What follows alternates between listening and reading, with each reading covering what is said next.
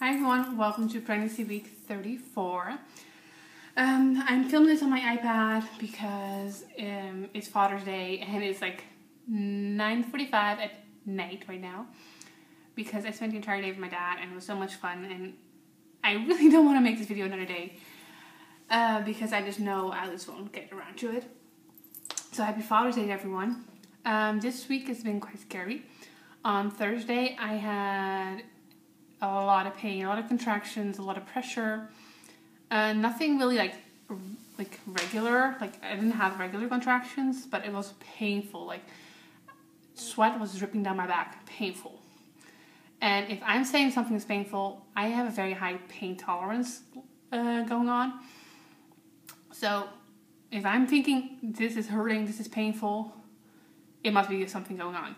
And I ended up calling the midwife at like 3:45 in the afternoon, even though Rob had to like leave work in like half an hour. So even if they wanted me to do something, I couldn't go. And they didn't want me to come in, so I had to call my dad. I was like, "Dad, can you bring me to the midwife's office?" And he was like, "Now?" I was like, "Yeah." He was like, "Oh yeah, sure." I was like, "Dad, it's kind of like an emergency appointment because I'm having a lot of Braxton Hicks contractions and they're hurting and they're not regular, but I just want to know what's going on." And it ended up it being, she called it preterm contractions. Yeah, pre-contractions or something. Basically the contractions you have before your labor starts. And they don't know why, but it's either because baby boy was getting so low that he was engaging himself, or getting engaged, or because my body thought it was time for him to get engaged. So he's down low right now. He's pretty much just all the way down. He has a tiny little bit more to go, according to the midwife who checked me.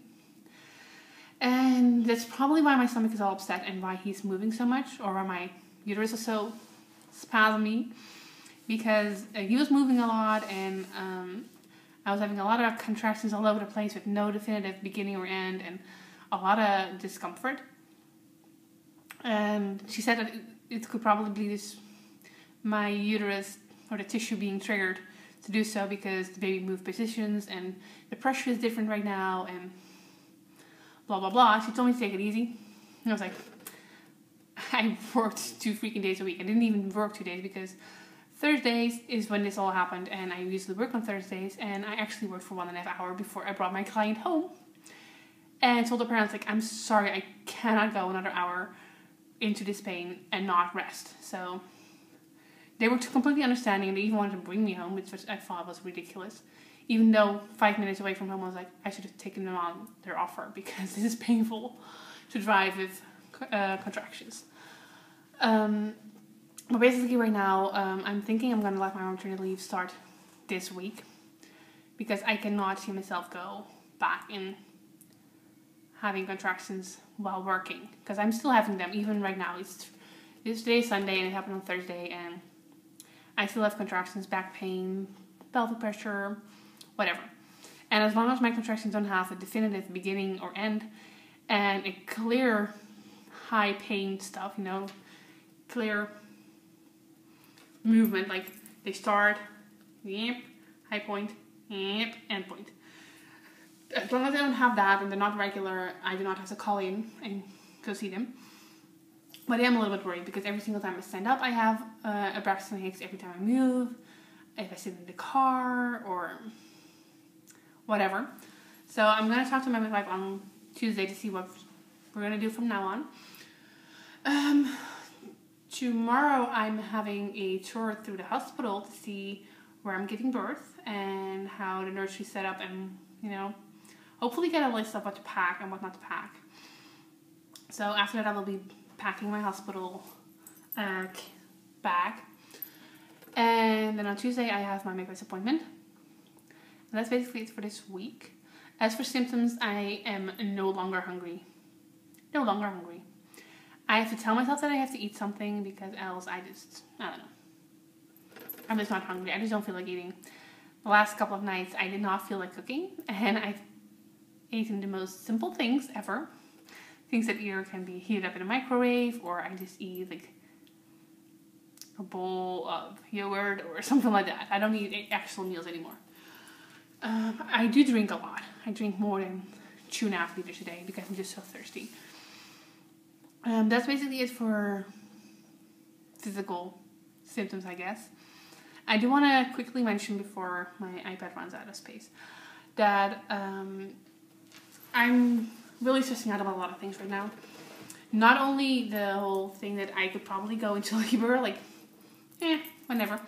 That kind of scares me. Not the labor part itself, but, you know, I feel like I need to get everything ready right now. So I've been working on that. But I've also been stressing about Rob's work.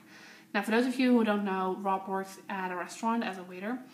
And his hours are crazy. Like, he has a 45-hour week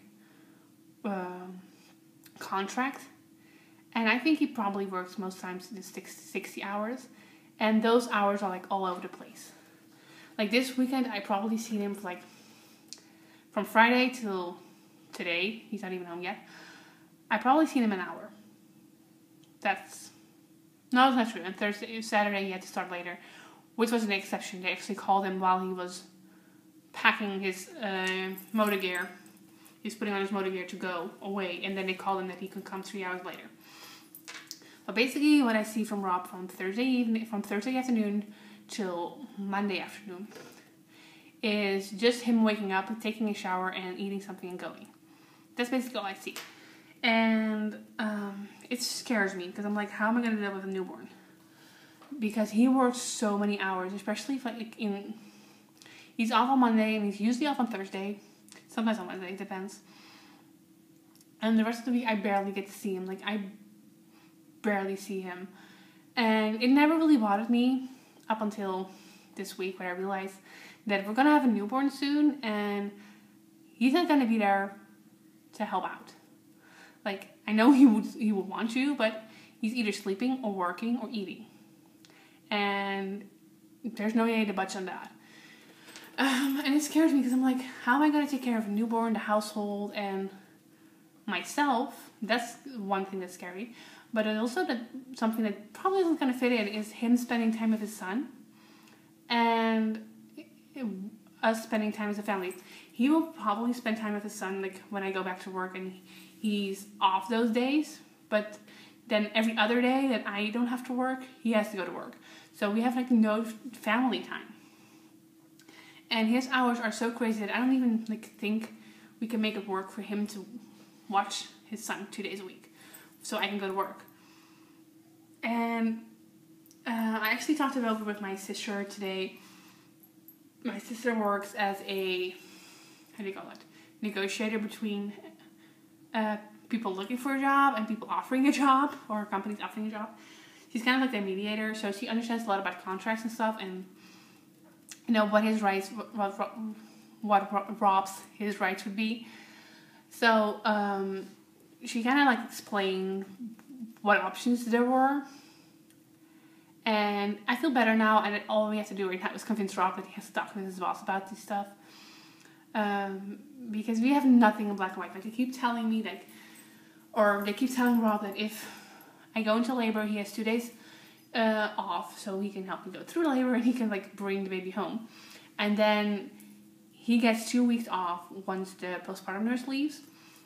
Well, we don't have it in writing, which is scary to me. And he works a lot of hours right now, more hours than he has a contract for.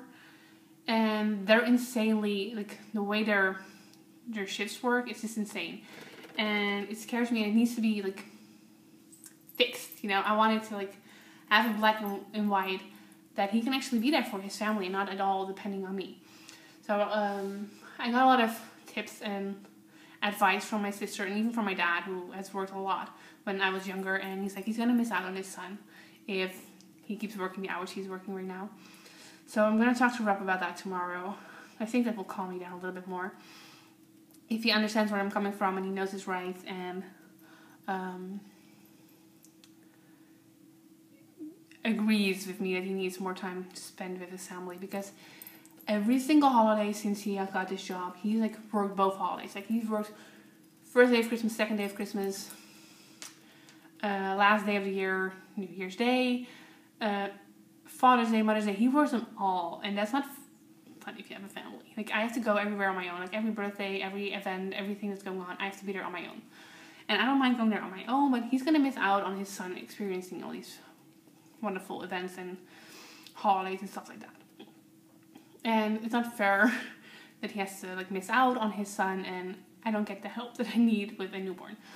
Or with a baby, that is. So, that are my concerns for this week. I'm, like, really stressing out that he will not have any time for his son or for me once his son is born. Because we barely have time together now. And, that's scary. Other than that, I don't really know. So, I had a labor scare. And I'm worried about Rob not having any time for us as a family. And, I'm going to show you guys the belly now. Yes. Yeah. I'm sorry if I keep looking over here, but I keep looking at the time, like how much time I have left, instead of like actually the camera. So, I'm going to show you guys the belly. Let me check. Oh, I'm so huge. In the front.